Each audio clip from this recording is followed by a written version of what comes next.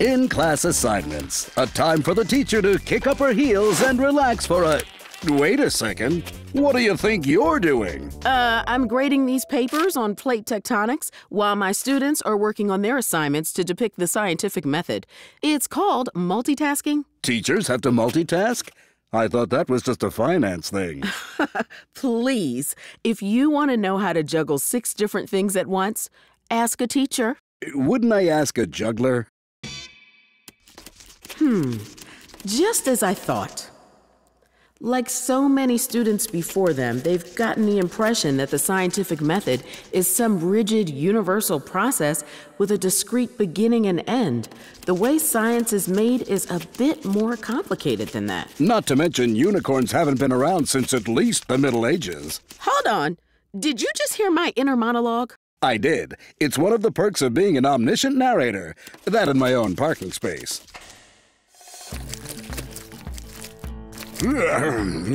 So much for catching some shut-eye. Another perfectly timed entrance. Your spidey senses must have been tingling.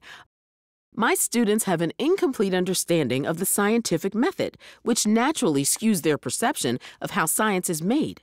How can I fill in the blanks and expand their understanding of science? Fill in what blanks? Those kids completely understand the steps of the scientific method. I mean, just look at Dimitri's drawing. All the elements are there. 1. Question. 2. Hypothesize, etc. He seems to have this science thing down pat. Yeah, and I'm the Prime Minister of Spain. Someone woke up on the wrong side of the 3-hole punch. Many students see the scientific method as akin to a recipe in a cookbook. Measure out 1 cup of question and dump into a mixing bowl.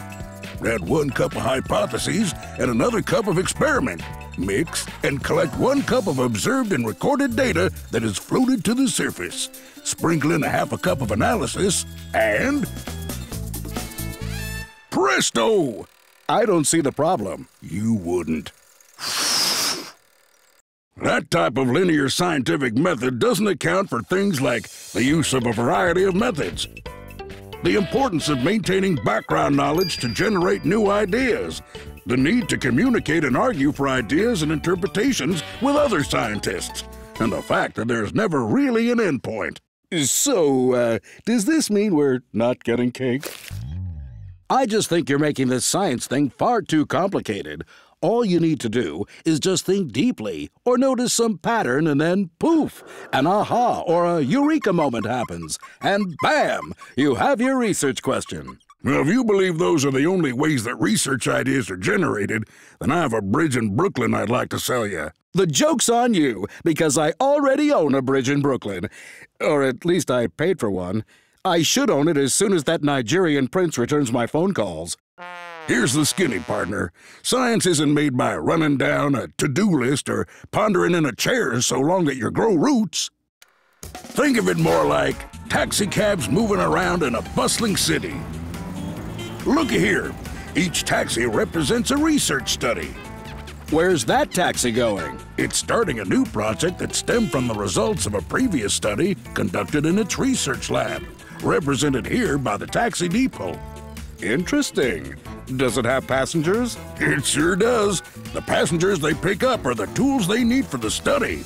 They'll get dropped off in exchange for other tools as the study progresses. Who gave this guy his medallion? He hit a dead end, and now he's heading back to where he started. Doesn't he have GPS in his car? That's just the thing. Sometimes lines of research inquiry don't work out, and scientists need to go back to square one. Sometimes, unexpected results occur, and researchers want to rerun a study to make sure the results weren't just a fluke. But why are there so many taxis? And a lot of them seem to be running similar routes. Seems like a waste. Well, sometimes many groups of scientists are studying the same questions, using the same methods. Other times, a group of scientists might study the same question, but come at it from a whole different angle, using different methods. Hey, that taxi suddenly changed its path. You'd think it would have planned out the route beforehand. Wrong again. See, even as scientists start out on one path, they might find something in the data that tells them that the direction of the research should be changed or narrowed to more directly answer the question. This is why scientists analyze their data as they go, not just at the end. Hold on a minute. That taxi took the off-ramp while the other taxi kept going. But they both reached the exact same destination. That ain't so surprising. Just like there's more than one way to skin a cat, there's more than one way to do a study that answers the same question.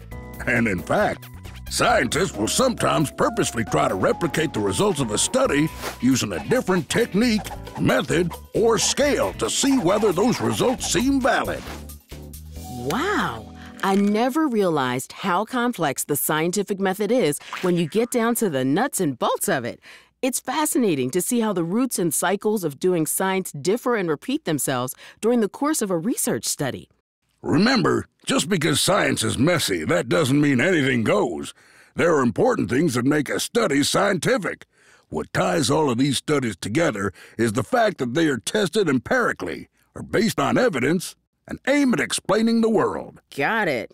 I do messy really well. By the way, amazing visuals. Gum, when did you put those together? Living under a cruddy old desk isn't exactly riveting. I've got a lot of free time to do this stuff. And what's great is that you can replicate the complexity and interconnectivity you just saw in the classroom. I'm pretty sure it's illegal for students at that age to drive. Not with taxis, you horses! Patoot. It's an interconnected web of practices that closely resemble how science is actually done. Modeling, designing investigations, generating explanations, engaging in argumentation. You get the picture. Okay, I get it. Science doesn't follow a straight line, and blah-de-blue-de-blah. If that's true, then why do I keep hearing about scientists studying the same things today that they studied decades ago? Bloody blue blah, my Aunt Fanny! Oof. Well, now that I'm here, I think I'll take this one, if you two delightful chaps don't mind. Sorry about that, Terry. He just really boils my crawfish sometimes. All righty then, shall we? See, science is like a puzzle that builds upon itself. Scientists from around the world are asking questions that help to fill in the gaps and re-evaluate our current knowledge about the natural world we live in. Do you see those black gaps in the puzzle? I do, Terry. Why aren't they filled in? Those are the gaps in our knowledge. Sweet! That gap is getting filled with a puzzle piece.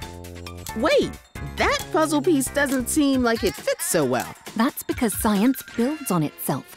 And that ill-fitted piece is the best answer we have right now for how or why that process works.